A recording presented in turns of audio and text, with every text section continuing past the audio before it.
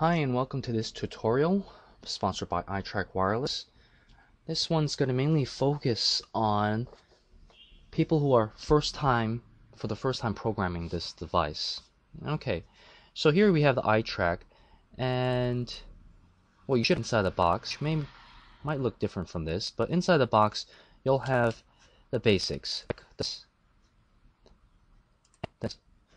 So here you have is the power I/O cable. This one has a special connector. The long one is a GSM antenna, and this round puck, or you might receive a square puck GPS antenna. So these are the basics that you receive inside the box. You may have went on and gotten a 12-volt relay from us, which is an accessory, and a test box. Now this will come in handy because you would connect this right onto the box, the itrac device right now, and you need a mini USB cable. So get a mini USB cable and connect it to the itrac device directly into the PC. Okay, so now we're going to go on and move ahead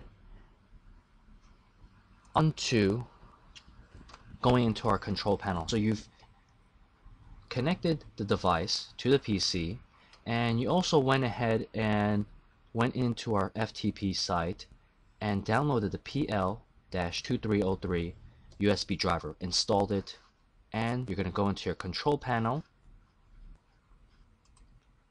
and what you can look for in your control panel is your hardware manager. So what I'm looking for, since I've already connected my device, is the COM port. Prolific USB to serial COM port, and it's on COM 5. Alright. And after I do that, I've located that. I'm going to go into the hyper terminal. Now I'm using Windows XP, although despite it being in Chinese, but XP has hyper terminal, which you would look for in your communications folder in your programs menu. But if you don't have it and you're using Vista, where is it? Here, if we down to communications, see a little telephone icon, that would be your hyper terminal. But if you're using Vista, what you're going to need to do is either download it, or you can get it from us and we'll send you a copy of the hyper terminal private edition. So I'm going to go ahead and click on that and open up the program. Now when you're accessing it for the first time, it's going to ask you a bunch of settings for your regional phone number and things like that, and then you'll get to this menu. So you can name it anything you want. For this demo purpose, I'm going to name it itrac. Click on OK. I'm not going to pay attention to the top. I'm just going to go straight to the bottom, connect using COM 5, click on OK, and here, the settings for COM 5, I'm going to choose 4800, that would be the baud rate on the top, and then on the bottom, flow control F, doesn't matter what language you're using, it could be Spanish, English, it's the same shortcuts, and I would choose none, click on apply, OK. But I'm not quite done yet. I'm going to go up to File, go to Properties, go to My Settings, click on ASCII Setup, check the top two, OK, click on OK again, and then I'm going to go into the device. So I'm going to start typing my command, and I'm going to look for the GPRS command. Here's my password with the hash sign, enter. And I see it's not connecting, so I'm going to try it again. And GPRS, comma 1234. Don't worry, sometimes the USB just doesn't connect well. So what I'm going to do is I'm going to disconnect right here. I'm going to unplug the power I/O cable as well as the USB from the device. I'm going to plug back in the I/O power cable right back into the itrac, and wait for the lights to come on.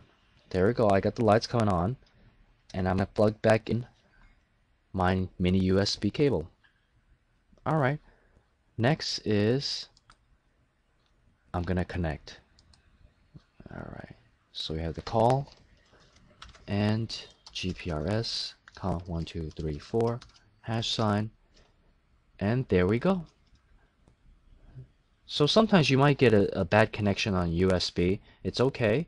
Or if you're not finding on your control panel when you first go in there, what you can do is you can do what I just did right now. So our program, okay. So the command you see on the top, that's the get. Get the command and see what the settings are. Now I'm going to actually do the programming. So type in GPRS, comma, don't forget the password 1234, comma again, and I'm going to change it this time. My APN setting is internet, another comma, and here's the user, guest, and the password, use guest again, and then the hash sign. There we go. It's programmed in. That means it's been confirmed. Now, if you make a mistake, you cannot backspace. You have to type it all over again. And it's only one command per line. You cannot have 2 or 3 commands, multiple commands. You can only have one command at a time. Alright, well, take a look at your itrac manual and happy programming. If you have any questions, come back to us at itracwireless.com. Thank you for watching.